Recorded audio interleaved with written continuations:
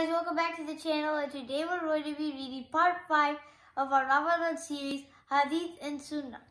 Prophet Muhammad ﷺ lived hundreds of years before we were born.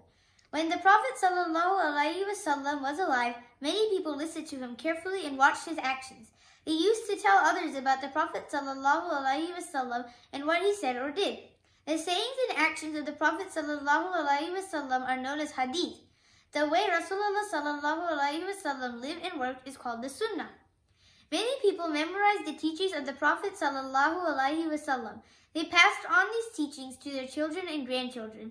As time passed, many people in the world became Muslim, but they had never seen the Prophet ﷺ. They wanted to know what Prophet Muhammad ﷺ said or what he did. They learned about the life of the Prophet ﷺ through people who had seen him. After many years, the people who had seen the Prophet ﷺ also passed away.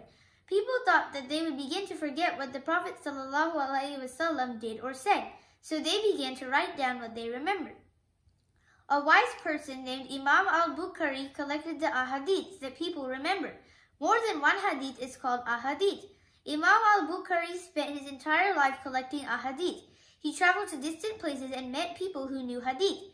Some people told him false hadith that the Prophet ﷺ did not say. Imam al-Bukhari was wise and found out which ahadith were correct and which were false. He collected only the correct hadith. His collections are known as correct or sahih. His book is called Sahih Bukhari. After Imam al-Bukhari, 5 other imams also collected hadith. With their 5 books and Sahih Bukhari, we have a total of 6 books of ahadith. These 6 books are known as Sahih Sitta, or the true 6. The Quran is the most important book in Islam. The Hadith books are the second most important books. Ahadith give details about many Islamic laws. For example, the Quran tells us to give zakat and donate to charity. How much do we give in zakat? The Ahadith give us the details. Ahadith tell us how our Prophet ﷺ lived and how people of his time lived.